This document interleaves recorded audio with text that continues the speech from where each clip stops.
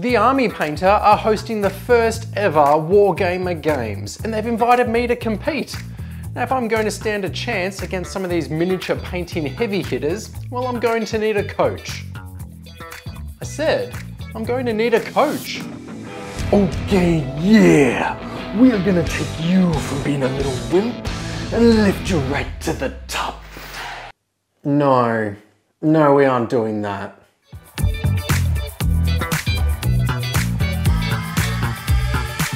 The Army Painter surprised everyone when at the beginning of the year, during the launch of their Fanatic paint range, we discovered that the hype was very much real.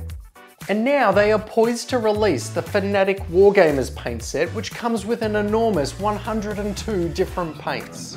Yeah, that's a little over 100.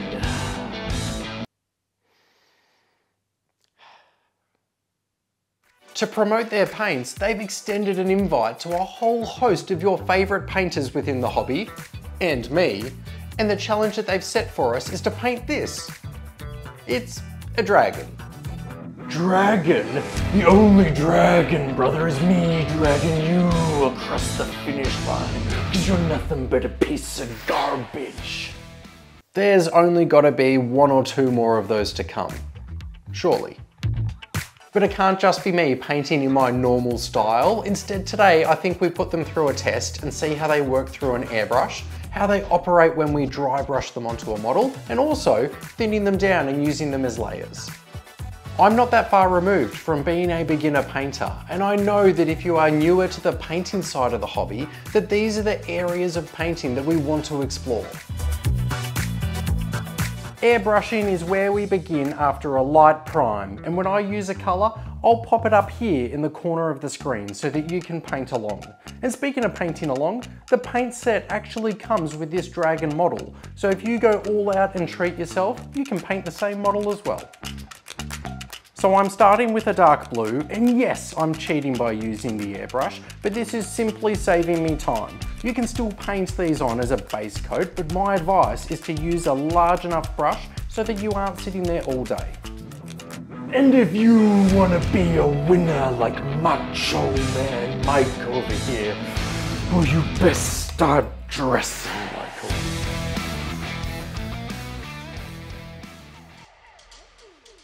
If my dragon is all blue, that will look pretty cool, but I'm also here to show off some vibrant colours, so it will be rude of me not to, I don't know, add some purple as well.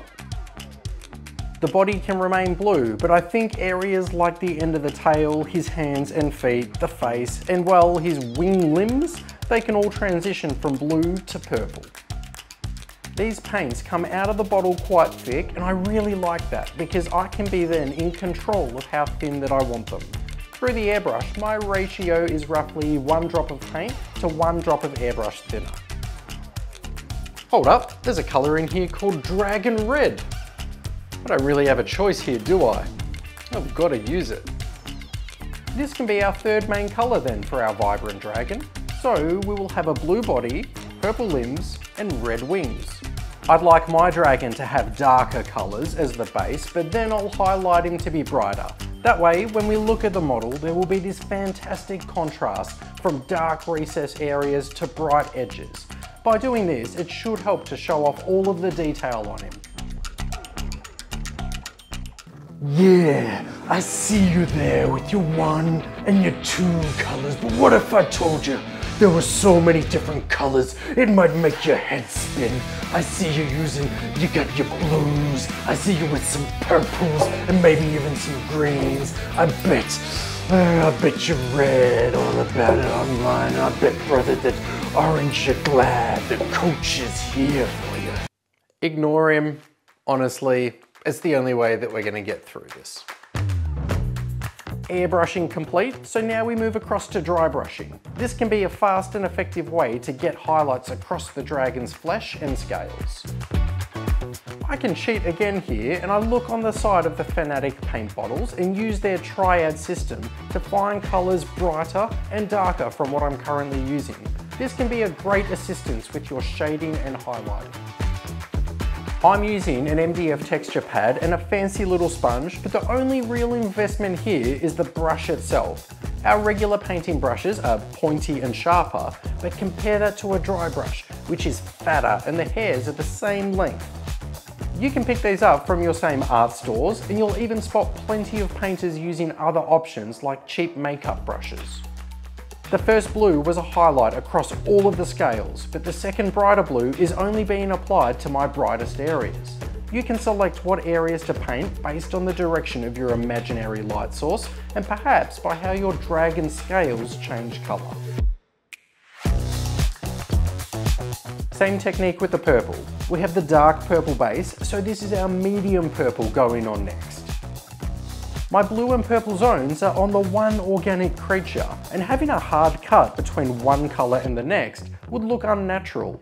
What I suggest here is that you enjoy the fact that you don't need to mask off any areas and be crazy neat. If some of your purple fraternises with blue areas, this looks like a naturally occurring transition on the scales. This channel is kept afloat by you guys, the viewers. Thanks so much for joining me on these videos, and furthermore, thank you so much to the channel patrons who financially support me. If you'd like to come be a part of the team, I'll add some links. As a special treat to those of you patrons, I'm going all out and I'm arranging a motivational talk from a celebrity on Cameo. Let's have a look here. What have we got? This looks good. 15 quid. Can't go Painting, you little action dolls. Yep. How did I not see that coming? Airbrush, check. Dry brush, completed. We are onto layering, which will be one of those pointy brushes I spoke about earlier. Blood chalice is another cool name. Sorry, where was I? Right, layering. Here I'm using a wet palette from the Army Painter to keep my paints damp so that they last the entire painting session without drying up. When I layer, I thin my paints with water, and I tend to wet my brush in a mix of a drop or two at the same time until I have a nice smooth consistency. The wings are a great part of this model to show you exactly what I'm talking about with this technique. If currently the wings are 100% painted with darker red and purples, I'll end up covering around 80 to 90% of them in these horizontal strokes. I keep the edges nice and dark, and the center of each membrane will end up being lighter as we move through the different colors. Here's my next color now, as I show you how nicely the paints combine for you to create your own colors. My technique is the same, but this time around my horizontal lines are shorter in length, and I focus on writing the tops of each of the wrinkles in the wings. This will draw the brightness to the center and the tops of each segment. You can be so bold as to go brighter again in another layer, but I'm really liking how mine is looking, so I'll move on now to a few other accent areas. My dragon's teeth are nice and bright because he uses his bright colors to fend off rivals, similar to an 80s wrestler. Those are the three techniques that I wanted to show you so that you had a solid visual idea on how well the Warpaints Fanatic range operate. Our dragon sits atop a base, capturing turned over treasure chests, spilling coins all across a very important looking floor. As I paint this, I'd like to tell you how you can go about getting your hands on these paints if you decide that they're a good fit for you. Below in the video description, I've included a list of websites where you can pick up the Fanatic paint range. You will find websites catered for wherever you are in the world. These specific sites are special because they are affiliate sponsors for my channel, meaning that if you use any of these links to purchase paints and products, they send our channel a slice of the profits, and those dollar monies go into making these videos. And if those websites don't suit, know that you can head across to thearmypainter.com and find everything there. Uh-oh, I think he's back. Yeah, and the champ is holding this, cause you, brother, you are all out of time. You heard the man. It's time to check out my dragon.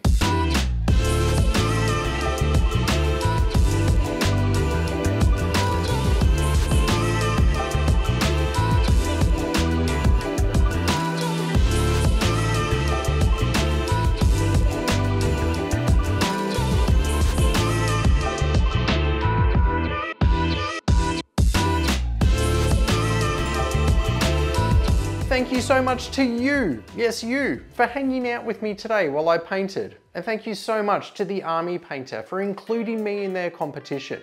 I believe they are going to be making a video shortly where they show off all of the different entrance models, so you'll be able to have a look and see what everyone else came up with. And hopefully Coach has made the difference and my model can feature in their video as well. Hopefully I did get a laugh out of you today. And if I did and you liked the video, well, you know what to do. As we close out the video at the very end, I'll put one of those thumbnail title cards on the side of the screen that you can click on, and it will jump you across to a video that I made at the very beginning of the year, which is in a choose your own adventure style. And it's just me again exploring with the Fanatic paints from the Army Painter if you'd like to see them again in action. Thanks so much again, and I'll see you there.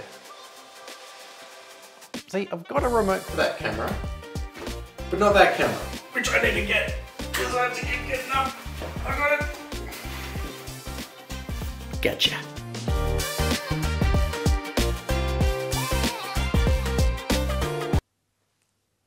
Okay, yeah. We are gonna take you from being a little wimp and lift you right to the top. This is so dumb. It hurts my throat. Never waste my time, you all I want. Neither of us wanna be alone. Breathing in your love, on your touch. Oh, it's what I'm living for. Say I'll never waste my time, I'm all you want. Oh.